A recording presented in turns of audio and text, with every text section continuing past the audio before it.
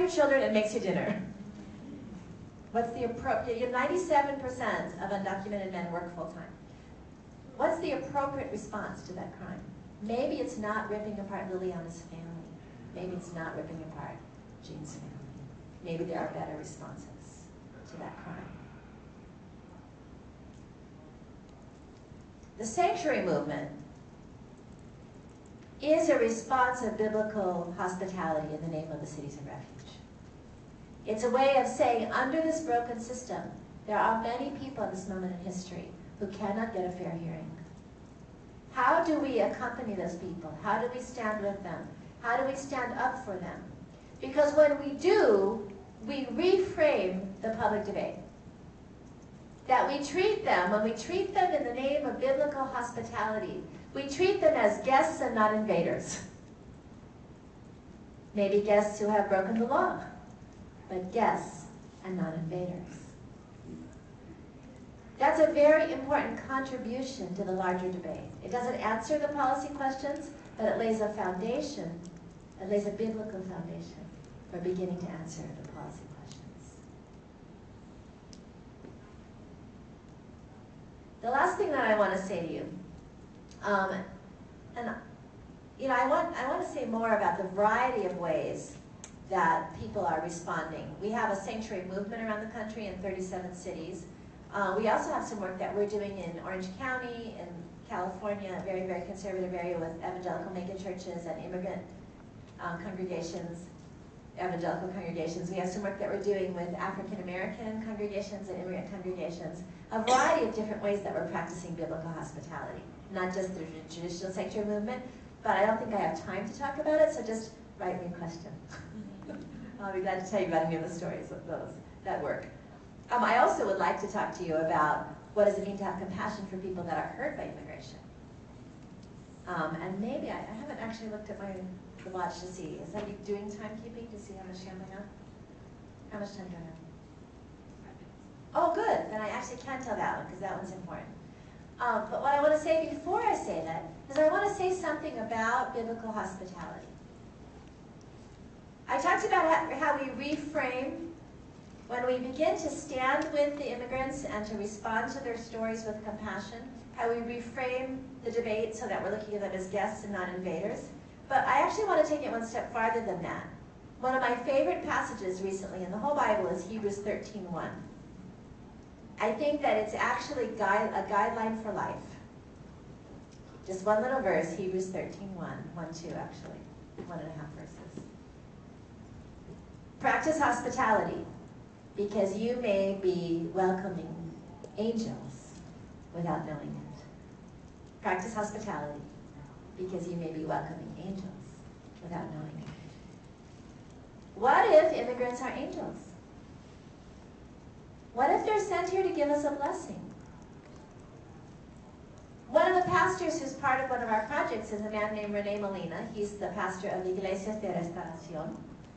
He has 6,000 members. He believes that he was called to come to this country. It took quite a while for the federal government to agree. But he believed it long before the federal government did. And if you look at what he's brought to this country, it would be hard to say no. His wife, like Sarah, didn't have any particular call from God. She just came, also undocumented, to be with Renee. Was she called to be here? They've certainly been a blessing to this country. So, to begin to raise the possibility that immigrants are blessings, that really reframes the debate, doesn't it? I want to say, what do we do with compassion for the people that are hurt by immigration? I need to tell you the story of Reverend Donald Wilson. Reverend Donald Wilson is a missionary Baptist pastor, African-American in South LA, and he's also a hotel worker. He's an assistant chef in a luxury hotel. And he's been there for 26 years in his hotel. When he first came to his hotel, they had a very strong union. And they had living wages, and they had health insurance, and they had seniority. And you know that the people in that hotel who had all those benefits actually were able to send their kids to college. Because they had, they were doing okay. But then at a certain point, the luxury hotel chain that he worked for, started hiring a lot of immigrants. Now, they weren't hiring all undocumented immigrants, but immigrants tend to be frightened, tend to be fairly easily intimidated. So the immigrants that were being hired didn't really fight back when the company began to destroy the union. They really didn't fight back. They just were happy to have a job. So Donald Wilson saw the wages go down, and he saw them start to lose their health benefits. And you know what he said? He said, get all these undocumented people out of this country now. We have fought so